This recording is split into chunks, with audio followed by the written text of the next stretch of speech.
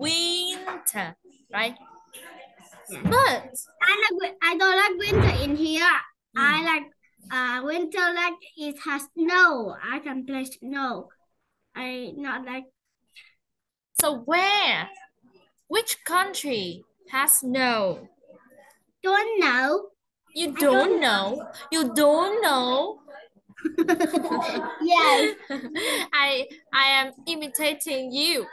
Your accent. I don't know. Cô đừng bắt chước giọng của con đấy.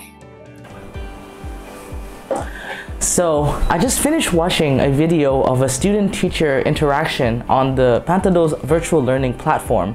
And I've got to say, I am really impressed with the lesson that was taught, with the way that the teacher interacted with the students, and with the way that they worked through all of their issues and all of these tasks that they were working on together.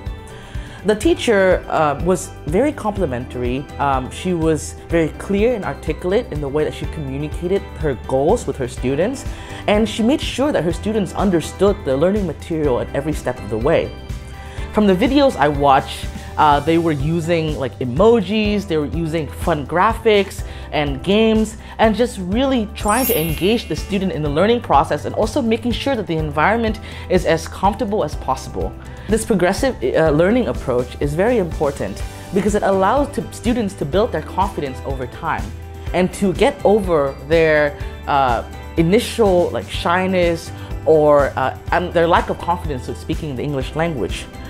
Because the lesson progressed from easy to more and more difficult, it was able to help the students to navigate through the lesson and felt a sense of reward when they get through to the end.